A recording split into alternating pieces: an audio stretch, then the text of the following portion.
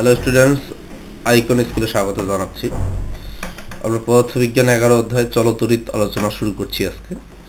তো এই ভিডিওটিতে আমরা এই চারটি টপিক আলোচনা করব: তড়িৎ প্রবাহ, তড়িৎ প্রবাহের দিক ও ইলেকট্রন প্রবাহের দিক, তড়িৎ প্রতীক, পরিবাহী, অপরিবাহী এবং অর্ধপরিবাহী। এই বিষয়গুলো নিয়ে আমরা এই ভিডিওতে আলোচনা করব।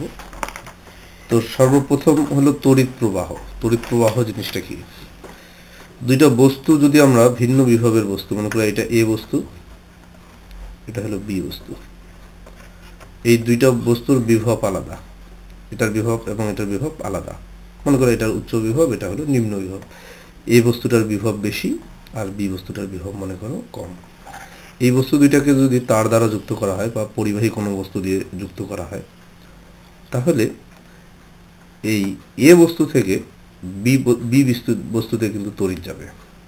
মানে এটা হলো উচ্চ বিভব, আমি বলছি এটা হলো উচ্চ বিভব,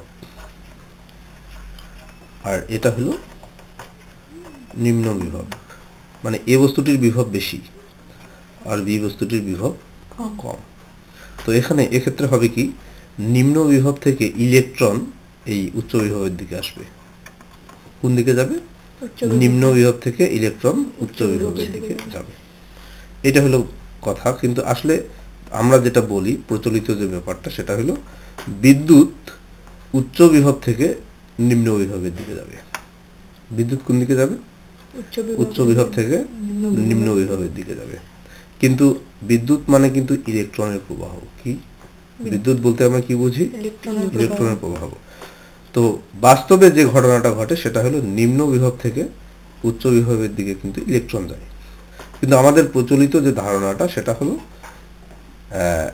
উচ্চ বিভব থেকে নিম্ন বিভবের দিকে বিদ্যুৎ যায়। আমরা এটাই বলে থাকি, যদিও ইলেকট্রনের প্রবাহই হলো বিদ্যুৎ প্রবাহ। তাহলে এখানে যদি কোশ্চেন করা হয় যে বিদ্যুৎ কোন দিকে যায়, উচ্চ বিভব থেকে নিম্ন বিভবের দিকে যায়, কিন্তু ইলেকট্রন কোন দিকে যায়? নিম্ন বিভব থেকে উচ্চ বিভব থেকে। আচ্ছা, উচ্চ বিভব থেকে নিম্ন বিভবের দিকে তাহলে কি যাচ্ছে? বিদ্যুৎ যাচ্ছে। এটাই হলো বিদ্যুৎ প্রবাহ, নাকি? তাহলে দুইটা ভিন্ন বিভবের বস্তু থেকে বস্তুকে যদি পরিবাহী তার দ্বারা যুক্ত করা হয়, তাহলে উচ্চ বিভবের দিক হতে নিম্ন বিভবের দিকে বিদ্যুৎ যাবে। এটাই হলো বিদ্যুৎ প্রবাহ। কি বুঝতে পারছো কথা? কতক্ষণ পর্যন্ত প্রবাহটা চলবে? সারা জীবন না। যখন দুই বস্তুর বিভব সমান হয়ে যাবে তখন কিন্তু আর প্রবাহটা চলবে না। কি বুঝতে পারছো? যখনই দুই বস্তুর বিভব সমান হবে তখন বিদ্যুৎ প্রবাহটা কি হবে? বন্ধ হয়ে যাবে। কি বুঝতে পারছো? আচ্ছা, তো এখানে একটা জিনিস এখানে আমি বলি, এটার পরিমাণগত যে সংজ্ঞাটা সেটা হলো এরকম।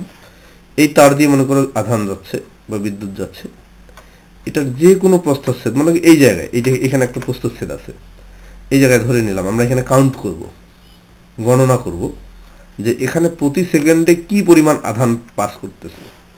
একটা পরিবাহীর যে কোনো প্রস্থচ্ছেদের মধ্য দিয়ে প্রতি সেকেন্ডে যে পরিমাণ আধান যাবে বা যে পরিমাণ আধান প্রবাহিত হবে সেটাই হলো তড়িৎ প্রবাহ, ওই পরিবাহীর তড়িৎ প্রবাহের মান। ঠিক আছে? ইলেকট্রিসিটি, এটাকে আমরা বলি ইলেকট্রিসিটি। তড়িৎ প্রবাহটাই হলো ইলেকট্রিসিটি। তড়িৎ প্রবাহ মানে কি? ইলেকট্রিসিটি।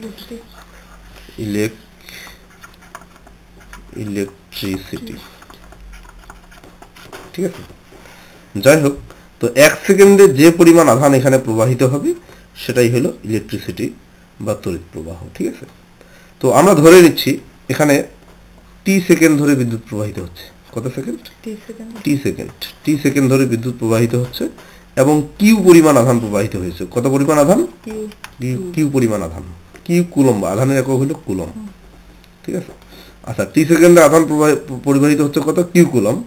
তাহলে বলো তো এক সেকেন্ডে কত হবে? এক সেকেন্ডে কত হবে?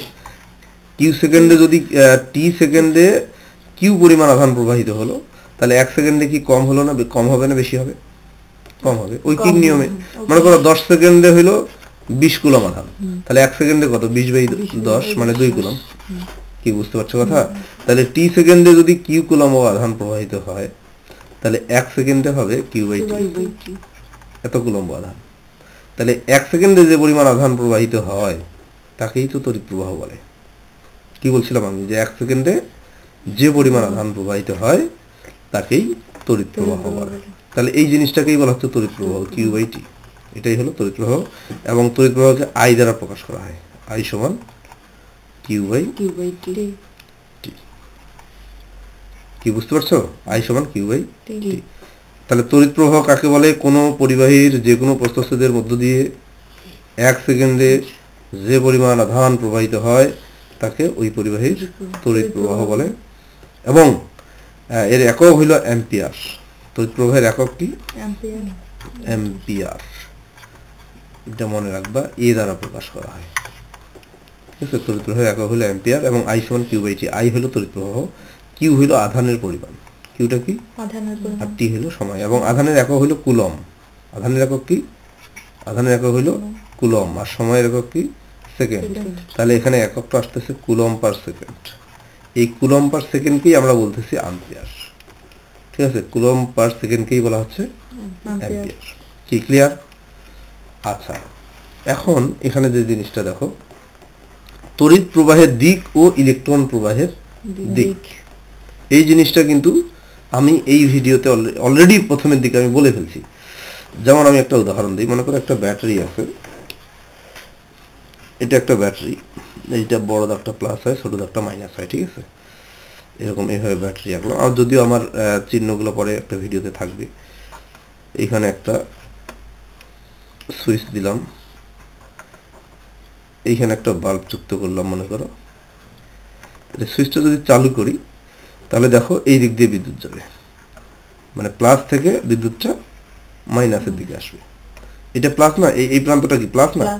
প্লাস থেকে মাইনাসের দিকে বিদ্যুৎ আসবে, কিন্তু ইলেকট্রন আসবে এই দিক দিয়ে, মানে মাইনাস থেকে প্লাসের দিকে। কি জিনিসটা বুঝতে পারতেছো?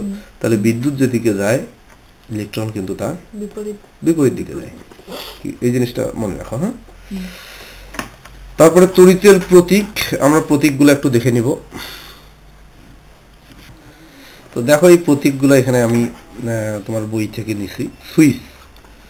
সুইচের প্রতীক হলে এটা দেখো, এই যে এইভাবে থাকবে, এরকম এরকম, এই যে এইভাবে থাকবে, এটা হলো সুইচ।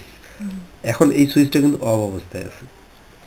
আমরা যে সুইচ ব্যবহার করি বাড়িতে, কারেন্টের যে switch, fan of, light, fan, এগুলো অন অফ করার জন্য সেই সুইচ, এবং এটা যখন অন করা হবে তখন কিন্তু এই জায়গায়, এখন এই যে অফ মানে কি, এই জায়গায় কি বিচ্ছিন্ন, সংযোগটা বিচ্ছিন্ন বোঝাচ্ছে, এই জন্য এটা অফ।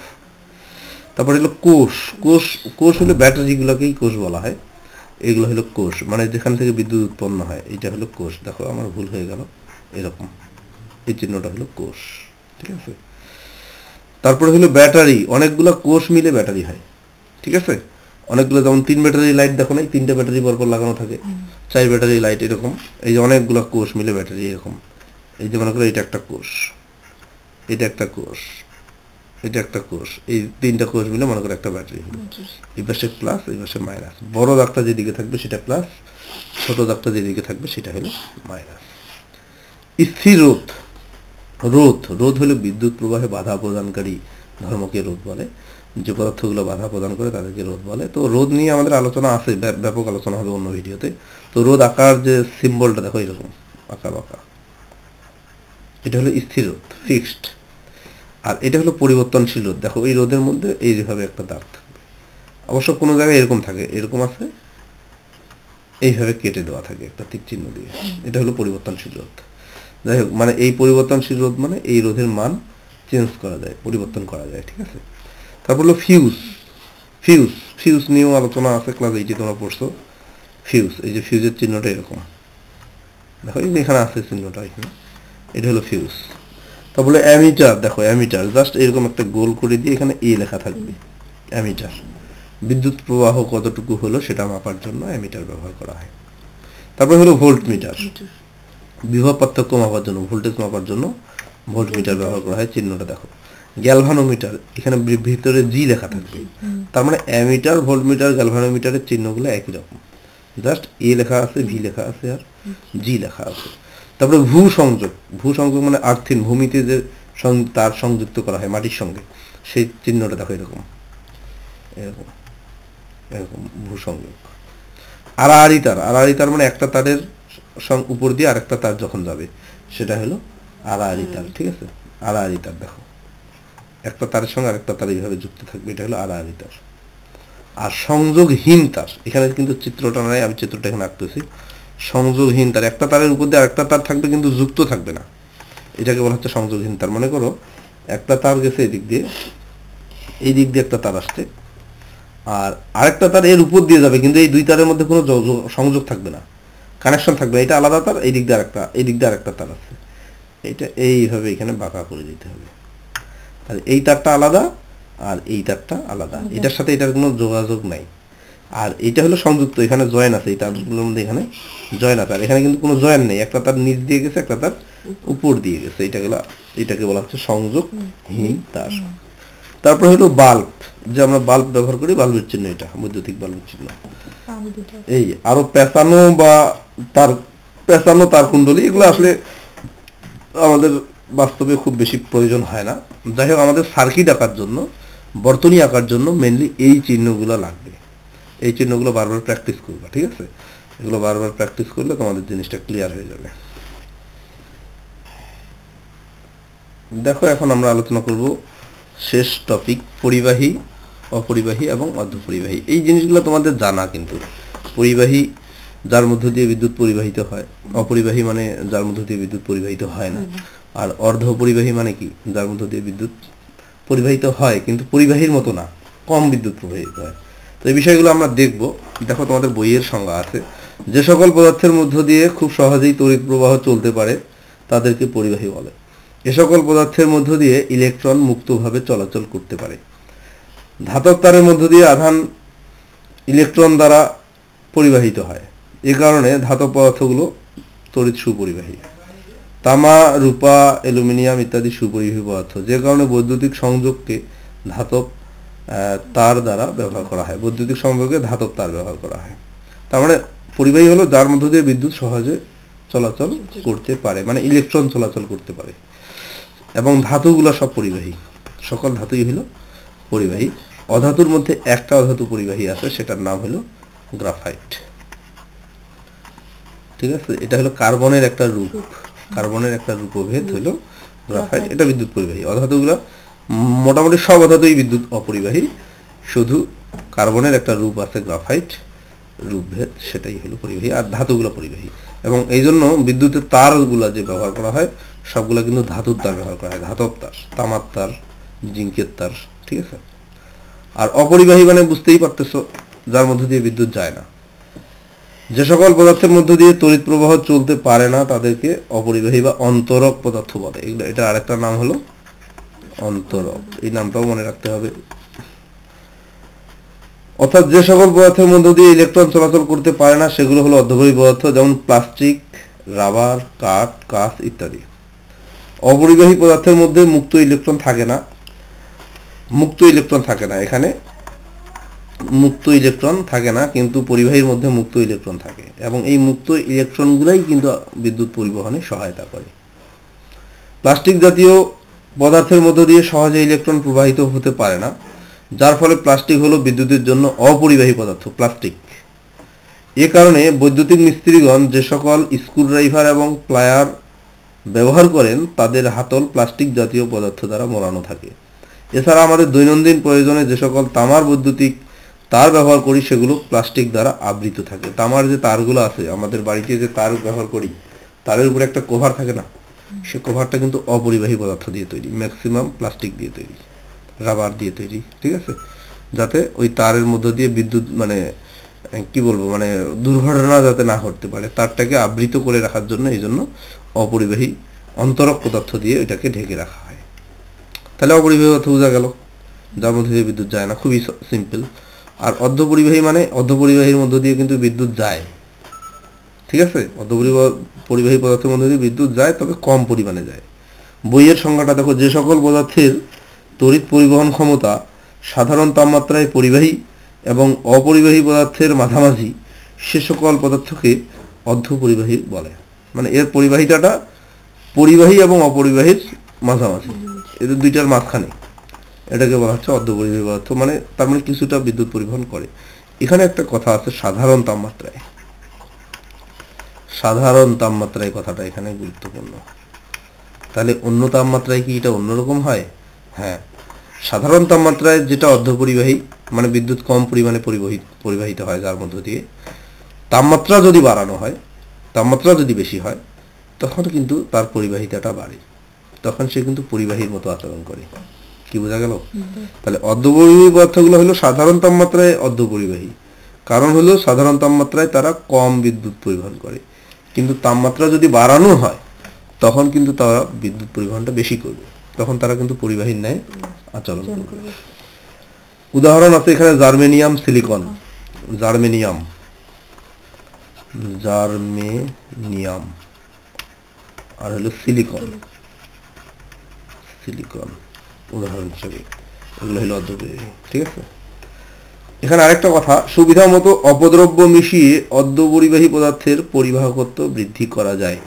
এই যে অর্ধপরিবাহী পদার্থ আছে, এর সঙ্গে অপদ্রব্য, আমরা অন্য অধ্যায়ে এই বিষয়ে আলোচনা করব, ইলেকট্রনিক্স অধ্যায়ে। এর সঙ্গে অপদ্রব্য মানে ভেজাল মিশানো হয়। কেন মিশানো হয়? ভেজাল মিশাইলে এর পরিবাহিতা বৃদ্ধি পায়।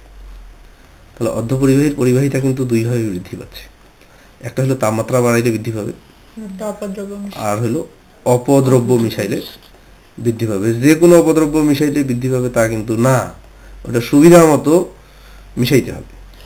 ঠিক আছে, সেটারও একটা সিস্টেম আছে, প্রসেস আছে। তো সেই বিষয়ে আমরা অন্য অধ্যায়ে অন্য ভিডিওতে আলোচনা করবো ইনশাল্লাহ। Thank you.